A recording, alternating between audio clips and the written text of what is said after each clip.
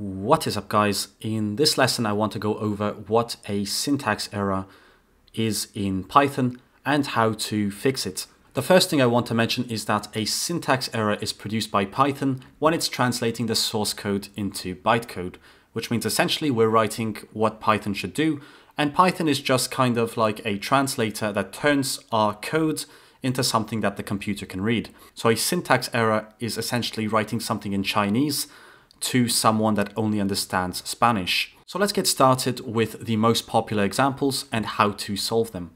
Now, the first popular example is providing a keyword such as true and trying to assign to it a value such as a string, or we can use the pass statement and assign it 1, 2, 3, or even the if statement and assign it if. So as you can see, for all of these examples, we're getting some red underlines because we are using keywords that are reserved by Python.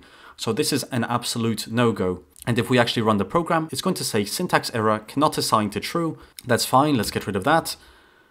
It's going to say invalid syntax because pass, of course, is not a value either, and we cannot use that. It's not going to tell us in the error log, but we're supposed to know that because it's just obvious. And the same thing goes for the if statement. It's going to give us a syntax error because we're using a keyword that just does not make sense there. Of course, we can try to get around that by adding capital letters. And now when we run the program, there's going to be no error. And we can also print it. Just like that. Now moving on to the next example. For most cases, if we go ahead and create an if statement, we can go if 10 is more than 5, then we're just going to print hello. If we run this, of course it's going to print hello, but something that happens very often is that people forget to add the colon, and this leads to a syntax error. And you're going to try to understand, why is this invalid syntax? 10 is more than 5, so it should print hello.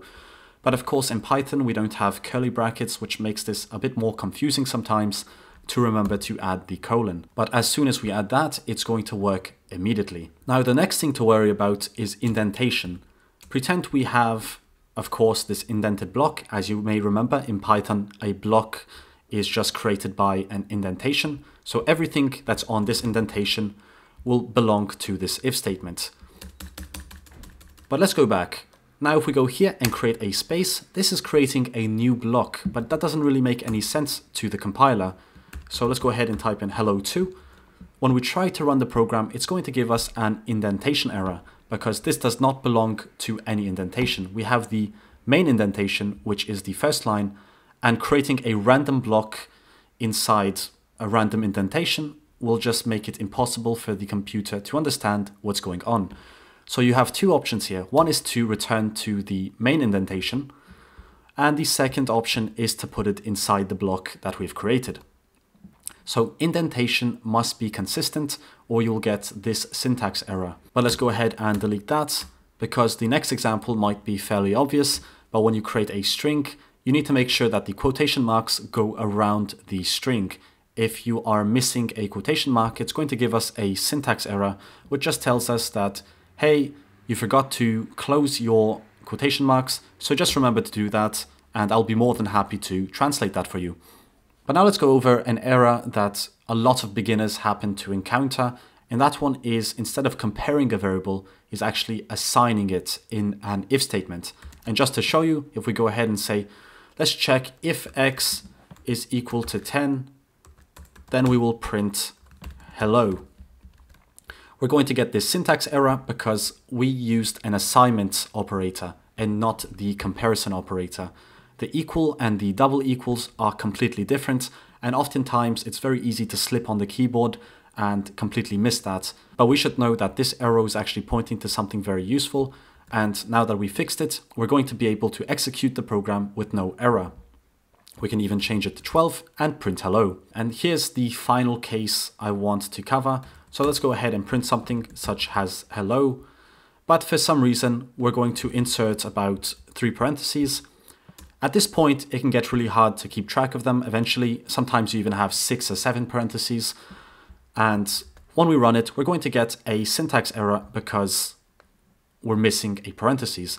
And if you read this error right here, you're probably not going to understand anything because it doesn't really tell us anything. It just tells us that at line 3, we had a problem. But obviously we can go ahead and hover over the red, and it's going to say either we're missing a comma or we're missing a parentheses.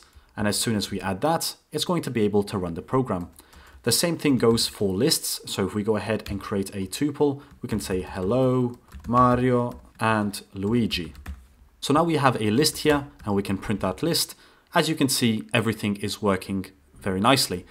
But if we forget to add a parentheses, we're going to get the syntax error that we cannot print X. And again, it's not going to be that easy to spot because it's not going to tell us exactly where it went wrong.